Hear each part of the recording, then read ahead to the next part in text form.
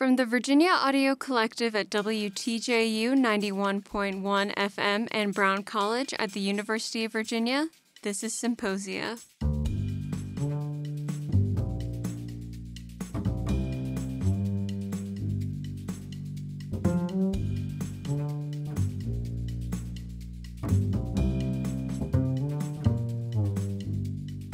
Today's episode on Symposia is a conversation with a musician from Charlottesville's sister city in France, Besançon. And his name is?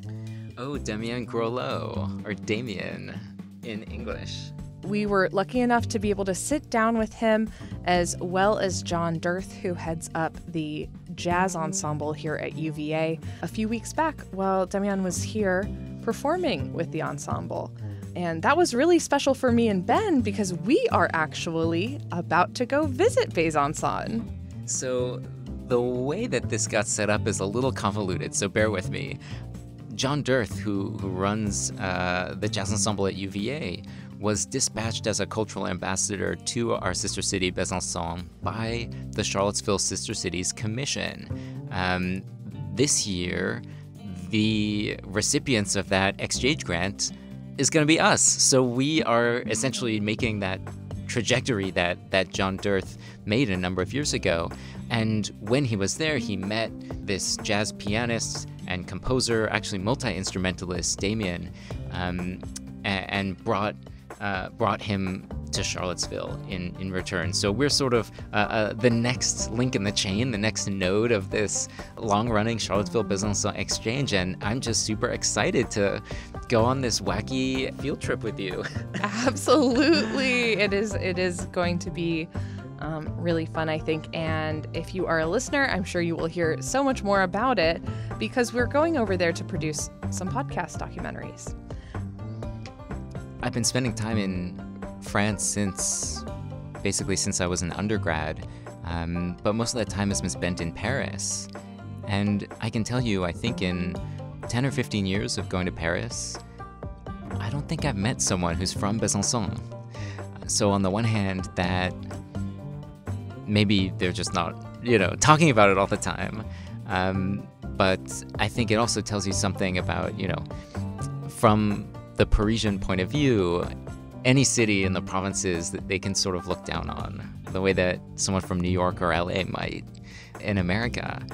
So I've been really curious to know, okay, but this is a pretty big city with a really rich history. What is happening there? Who are the people that live there? And why is Besançon our sister city in Charlottesville?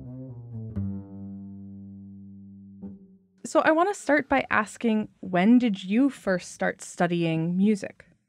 At the age of 8. Okay, so quite some time, right? Yeah. That wasn't to be offensive, but you were young, correct. I'm 40, I don't know if I'm old or young. You're right in the middle. Yeah. What about you, John? What was your first musical experience like? Well, it's an interesting coincidence because I got my trumpet when I was 8. And that's when I really started to think I would be a musician. But before that, I had a father who was obsessed with listening to music and taught me so much about music from the earliest age. And we'd sit and play drum brushes on a tray to records, to like Charlie Parker records, Duke Ellington. And that's how I started in music. I was doing that when I was a small child, 2 or 3. And Damien, did you start with the piano or did you start with a different instrument? Now with the piano. When I was younger, my 2 sisters,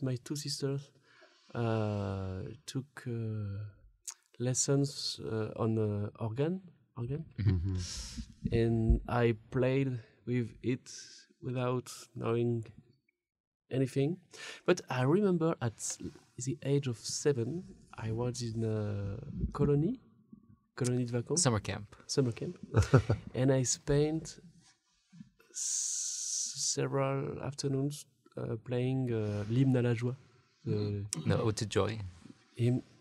Ode to Joy on the piano when I was 6 or 7. I remember this, and I was astonished.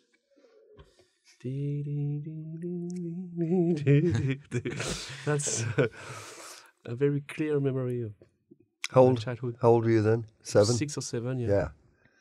Yeah, when I got my trumpet, I remember it clearly the day I got a trumpet, which was a $15 instrument, and I got it because I'd seen a movie about trumpet players. I wanted to be an actor when I was a little kid, and I would always act out these movies, couldn't make a trumpet, so I got one. And I remember taking it outside, we lived in the country, and just starting to play the scale. I found the scale immediately. That's maybe the moment where you fall in love. Yeah, in a way. And the sound of that trumpet going over the countryside. I like it. I like playing outside. How did you eventually focus on jazz? I started with jazz. I think you started with classical and jazz. No, just classical. none of the two. I started with songs from Elton John, from... Okay. Yes. Pop music. Yes, but it was written very simply. And I was improvising during 3 or 4 years, I think, on songs like it when I was young. Yeah. And then I began the jazz at 12. And then classical music at 16. Okay. Oh, okay. Much different than I thought. I got to classical music later. But I didn't get to rock and pop music until much later, until I was almost 20, before I could start to really appreciate that music. I was such a snob about jazz. I listened to Jimi Hendrix at 27, I think. Yeah, Jimi Hendrix. Oh, my goodness. And Sting at 30. Sting, did you say? Never before. Yeah. Wow. So, yeah, me too. It's sort of like me too, But my friends were all, of course, into like the Beatles and everything like that. That was my entree to pop music when I was a teenager, about 17. I started really appreciating the Beatles, and then I had to give it up. My snobbery. Now, the two of you met in Besançon on a Charlottesville Sister Cities jaunt, trip, delegation. Yeah, I went. I can tell this story briefly if you don't mind, because that's why he's here. And basically, to go backwards, we canceled his appearance here 3 times because when we met in Besançon, I had gone over there to be part of this delegation to try to really talk about jazz music. I was hanging out, but I wanted to, participate in some music, and Damien was there playing in a local music festival. I think there was an arts festival. And he invited me on a bunch of his gigs. And we hit it off musically, but he was so generous to me to invite somebody he didn't know to come on and play on a gig. A lot of trust there. So, and I was impressed with his range of music that we did, because we did very interesting, we did jazz at you could hear a pin drop and everybody's listening to every note. And we played Latin music in a bar, and that's what I did in New York for many years, played Latin music. So I was so impressed with the range, and I said, you got to come to UVA. And we decided to do it, and we canceled. They had to cancel it again and again. Is this your first time actually visiting since you met? No, or second time. I met Pauline. She's a singer from Charlottesville. She came in 2016, first in January. After we played in Besançon in April, then we played in The Hague, Amsterdam, and then ils m'ont invité. Yeah, they invited. Yeah, thanks. Me in November 16. It's to play in Washington and Lee, and to play in the Dutch embassy. Is that when you made the record? The live record, yes. There is a guy, Terry Vopstein, the director. Okay. Of Washington and Lee. Oh, Lexington. Yeah. Yes, it's a live record. Yes, Royce Campbell, Chris Damien, bass, David Dragon on drum, Pauline and me. And where is Pauline from? Is she Belgian? No, originally? Dutch. She's Dutch. They're both Dutch, Yeah. Pauline and Gerard. Okay. Nicest Hence people. the embassy His hosts here. Yeah. and just the sweetest people. I was curious, John, how would you describe Damien's music? Is there something particularly Besançon about his jazz, about his sound, or is it just cosmopolitan? Yes, whenever he plays, I just see visions of Victor Hugo rising up. No. That's it. That's it. It's the Beethoven Ode to Joy influence coming back. 19th century. It's hard. I mean, I want to talk about his music. I'd love to talk about it intelligently. It's hard to talk about music, really, in a way. But I would say, we did an interview with someone from Seville Weekly, and Shay asked Damien what he was doing with his music. And after Damien talked a little while about his difficulties with English, he came up with, my compositions tell a story, which, I definitely felt that with his work, that there was always a story. He's a consummate pianist. It's like the piano chops are ridiculous, and it's very touch-oriented, so it's very sensitive. So his trio is very interactive, like in the Bill Evans tradition, although it doesn't copy that. It's Damien's music, which is very distinctive, really tuneful music that is in its way very accessible, deceptively simple, I call it. Yeah. And so there's that aspect to his music, but then also he's super into Latin and world music and plays flute and plays all that music on the piano. So he's really got a Janus face of a real yin and a yang to his playing. Fair enough? That's it. I like that point of deceptively simple. I mean, I was able to hear you guys play at the concert with the UVA Jazz Ensemble in Old Cabell. Riffing on what you were saying about this kind of deceptive simplicity, I felt like, Damien, you had this kind of relentless creativity. Every phrase you set up, you think it's going a certain way, and you always just add something that surprises you at every moment. It was really fun to listen to. Actually, it was really exciting. I will also say that one of the big reasons to invite him here was for him to be with our students. And you saw those the 3 horn players who joined us, and they're really amazing people. But Damien has been so generous with the students and hanging out with them, and they're just getting so much out of this, and really not through teaching so much as just being with it. Yeah. How has that process been for you to come and teach students and work with the ensemble here at UVA? Teaching, it's for me like more sharing than teaching. Depend on who you have with you, but I think, yes, sharing. Yeah, that's how you do it. I gave... Not me. I gave a lot of links for music to Ben yesterday, the guy who played piano. And to the flute player, you were really helping Cole. Yeah. For what were you guys doing with the bending? Do you know Steve Kurala? No. Guy, flutist who played with Chick Corea. For example. Cool.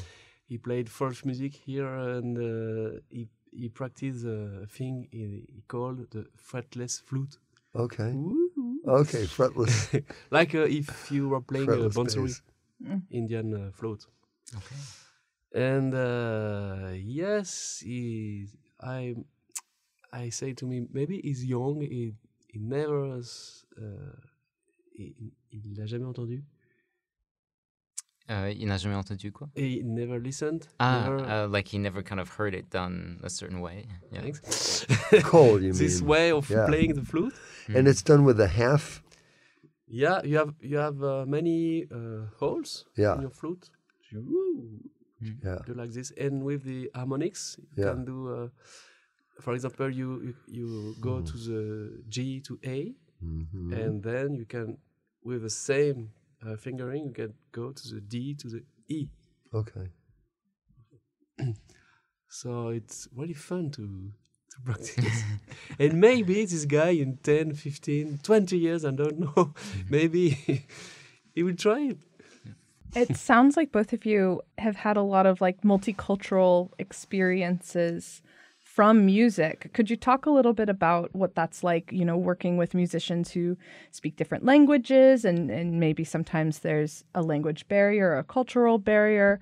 I'd love to hear about what the creative process is like when you're doing that. I think Damien has done a lot more of it in a way. I've done it with Latin music a lot. It's just a big invitation to openness. You just get to learn something new. But you've got so many stories like those musicians you worked with in Africa. Yes. In Africa, they speak very good French because of our history. You know that? For the best and the worst. The best and the worst. Yeah. Old glory. But I play a lot of music from Brazil. It's called le choro. It's an old style of music from the 19th century. And I don't really understand Portuguese. I mean, after 2 weeks in Rio, I was able to listen Portuguese like if it was French with a big accent.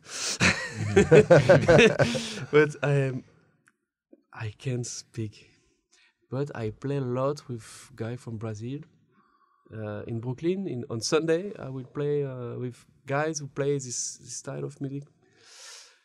And yes, you speak the same musical language. You can share the love you have of this music with the love they have with the same style. Yeah, I played a lot of salsa and other related Latin music in New York, which was a great discovery for me. But what's interesting in that music, in Latin music in New York, is the demographics of the different instrument groups. Because the piano players and the bass players usually had private lessons and came from families that, gave them the private lessons. And then the drummers and the singers were basically self-taught and street. Very different people. Very tough, too. Like, oh, my God, there's some of the tales at the beginning when I didn't understand some of this. I won't share that right now. And then they had what they always referred to as the American horn players. And that was me and anybody who was hired to be in these salsa bands, Latino or not. We're the American horn players. We're jazz players. And then you learn the style from people who are brought up in it. I'll tell one funny story about it. I played in a band, Sabor, with Angel Canales was the lead singer. And he loved me. He was a great guy.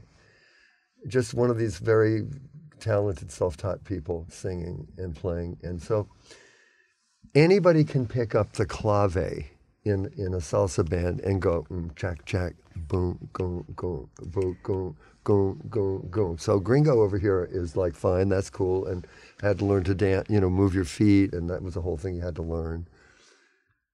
But I noticed that Angel, would pick up the cowbell, and he would just play quarter notes on the cowbell. He'd just be going like, bing, gong, ding, gong. So I'm like, yeah, I can do that. So I picked up the cowbell one night and started playing these quarter notes, okay? Who knows what he was hearing when I was doing this? And this nice man turned around to me with the worst expression, the glare in his eye, and he grabbed the cowbell out of my hand and he said, "Don't be playing that thing if you're going to play it like that." And the message is basically there's more to this. It's a mystery, so have a little respect for the mystery. But I just didn't know. You don't pick up the cowbell. No. That's really important, yeah. Way bad. Yeah, if you can crash a wall band. Yes. That's totally true. Have you seen that happen? Yes, one time with it was like hell. No, a cowbell or the like the shaker, yeah. Shaker one, shaker. It's maracas. Yeah, or of the shaker, a guy who played very badly the guiro, timbales. I was curious about how the jazz scene in Besançon connects with what's happening in Paris or in other parts of France or in Europe. I mean, not so much. Because you don't have so much musicians here. You have a friend of mine, his name Vladimir Torres. He plays bass, compose, and he's like a monster of selling his own music. So he played everywhere in France, in Europe. He's very do-it-yourself, right? He's like promoting himself. That's the thing in music. You got to realize we look like we're, connected, and we are artistically very connected, but we are not. The music business almost does not exist anymore. It's almost like there is no music business. It's just where you are. I lived in New York for years, and to try to work in New York, it's very hard to do. Let's just say it's very hard to get stuff like. Is that it like going. more of a scene than like an established system? Well, it's that, and it's also the fact that the established system that used to exist, as much as we didn't like it, has been totally dismantled by the internet. So unless you're willing to spend your time promoting yourself, talking to everybody about how great you are, and making sure that you're ahead of everybody else who's doing that, which has nothing to do with what I want to be doing with my life. So it's a different. But we make the music for other reasons, I think. What are your reasons? Well, that's a good damn question. You brought it up, by the way. I know. No, that's an excellent question. I mean, I do it because I can't help it. I absolutely cannot help it. If I didn't do it, it would be like not having breakfast or something. A couple of days in a row, you wouldn't feel good. It's a way of life, I think. It's just a way of life. Yeah. Was there a time of your life when you considered not doing music, either as a career or at all? No. No. Not for me. Never. I was always trying to consider what I should do with it. At one point, I was thinking I should move to Las Vegas and get a job in a casino, in a show band, and just make a ton of dough doing that, because I had a family to support. So I was just thinking how I would do that. I fell into teaching quite by accident. I have no degree, but thank God the teaching gig I have is fantastic, and I get to deal with people on a very intimate musical level that I really enjoy. Yeah. And what about you? Me, I love to play on stage. So all my energy is for this. So I have some opportunities to work with different musicians like you, like everyone else. So I could be a composer for movies, for example. I could be a teacher, but I like to play on stage. I like to share music with musicians, with people. That's what I really like. So no, but there is some music I don't really like to play. So I don't like les musiques trop tristes. Okay, Too sad girl music. Yeah. What Yes. what is he saying? He doesn't like music that's too sad. Too sad. Yeah. Wow.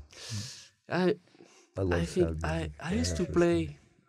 I mean, for example, music for Argentina, tango music. Some of pieces are too sad for me. Wow. I used to play a lot tango music with singers.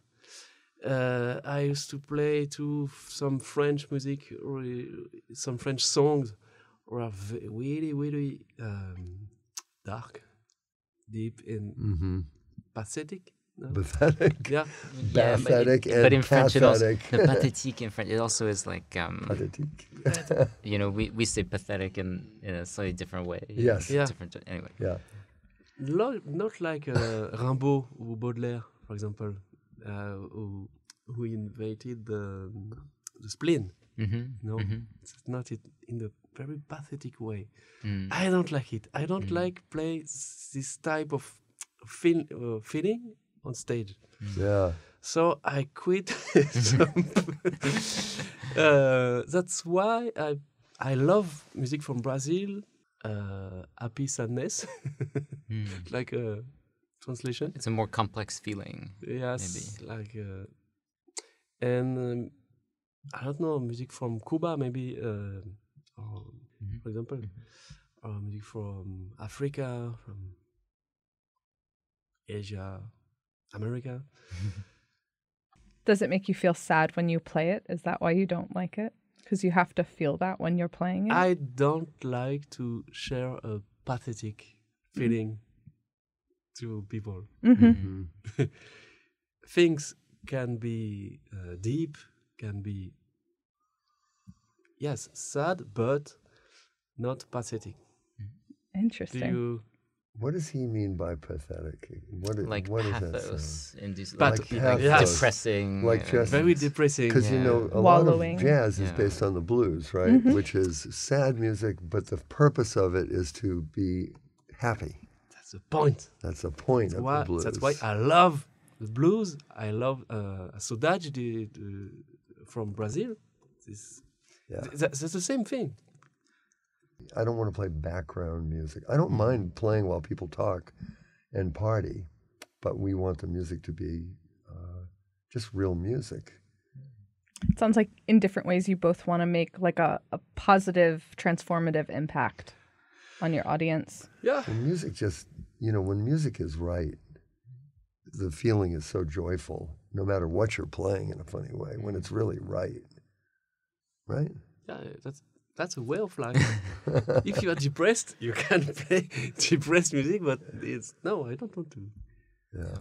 I mean, it's not like your pieces are saccharine and like it's all happy and sugar. It's You play It's like you are. deep. I think Mm-hmm. you can't really lie about yourself. You can, but that's what we are looking for. I mean, no. Like, to be honest. Miles Davis said a great thing about that. As he said about many things, he said, sometimes it takes a long time for a person to learn to play like themselves. Right? You got to learn it. But yes, but you can't help yourself to be yourself. Yes. Yeah. You can't help it, right? Yeah, but I understand. You can copy other musicians. Everyone's copy. Yeah. We have to copy and learn, but you absorb it and make it into your own. It's like you're a little transformative factory for that. That's what painters do during years and years. That's what we do. Yeah. That's true. We have to, imitation in jazz is the kiss of death, but you have to do it to learn. I wanted to make sure that we ask you, John, do you remember when you first arrived in Besançon? What were your first impressions? What was it I'd love to like? tell you about that. And what can, the Charlottesville residents expect if they go to visit first our of sister all, city? it's a beautiful city, and you need to know one thing in France, if you know nothing else, that your first word out of your mouth to anybody is bonjour. You say that, and you're in. The next question is, do you speak English? And the answer is usually no. So my funny thing about Besançon is, it's a beautiful city, and all the time that I didn't get to spend with our mayor, a lot of it I spent on the banks of that beautiful body of water, huge park. I practiced for hours out there, and that was just a delight. I just had the greatest time. But I usually go to Europe, or have only gone to Europe as a professional musician, with a road manager who speaks the language, and this was not that. And they set your agenda, and so there was none of that, and I was terrified. And I'm terrified of French, the language, because I just have this feeling that I don't have the ear for it. It's jazz disease. It's the bane of any musician's existence is we think we basically are terrible. I mean, we fight with that. We work with that. We help the students with that. That's the whole thing all the time. So there I am with no road manager. I mean, I got lost so many times trying to remember my way back to the hotel or whatever it was. But it was a beautiful experience to be there. And we were there in an arts festival. So there was a concert hall nearby where we were. We were hearing all kinds of music. And there was a woman on the tour who was, I will say, even older than I, and Sharon. And she and I just bonded, and we went everywhere. We broke into these rehearsals. We were like watching the orchestra when we shouldn't have been. It was we had a good time. So Besançon, I mean, if you go there as a visitor from the sister city, it's just the most welcoming, very beautiful, beautiful space. and it's small. Can I say an amazing experience I had in Besançon, which was one day we were in a plaza somewhere getting food, and everything. And this girl, and it was a girl, probably about 8 or 9 years old, was up on a balcony playing her violin. Boom, boom, boom. And so I got my trumpet and I started playing with her. And we played back and forth. People in the closet clapped. It was just the mood of the thing. Later that day, or later, maybe another day, I can't remember, this little girl's walking along down the street with her dad, and she sees me, and she starts jumping up and down, telling her dad, that's the guy, that's the guy. And we talked, and the father turned out to be, his business was he booked jazz acts. He was an agent for jazz music. Who is this guy? I don't know. I should have found. I probably have his card somewhere. I'm very bad at that. So that was that. But, Maybe he'll be listening to our broadcast. The girl was incredible. He'll hear this audio. I mean, I have something that I always want to share about music on the global way because it's jazz music from America, okay? And it's just basically a kind of an algebra formula of something. There is a thing alive in the world that I like to call black music in the Americas that wouldn't exist if it wasn't for the colonial project, and as we know. This music in America, for certain historical reasons, resulted in blues, gospel music, jazz music. This is black music. This was recorded. It went around the world. It changed the way people heard music everywhere in the world. Now we have people in every corner of the globe contributing at a very high level to this basically black American music, jazz music. And Dizzy Gillespie said a beautiful thing about it. He said, "You can't steal a gift."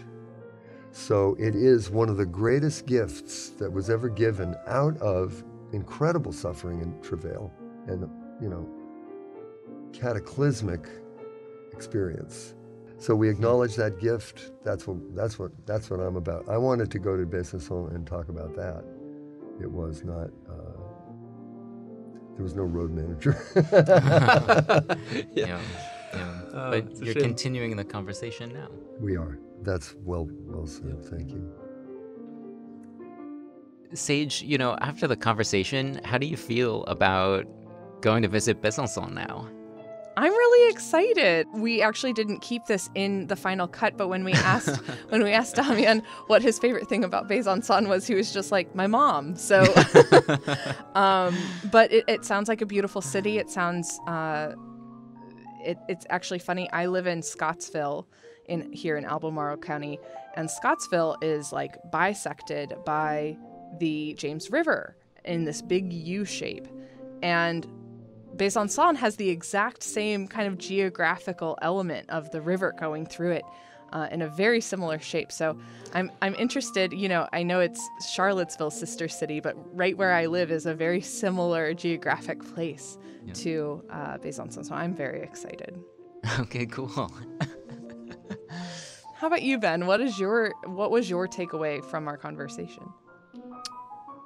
Well, I was just interested to hear how, Damien's career as a performer is so connected to all these different parts of France and the world from a kind of home base in Besançon. And hopefully we can kind of participate in that sort of global connection happening on a local civic scale. Absolutely.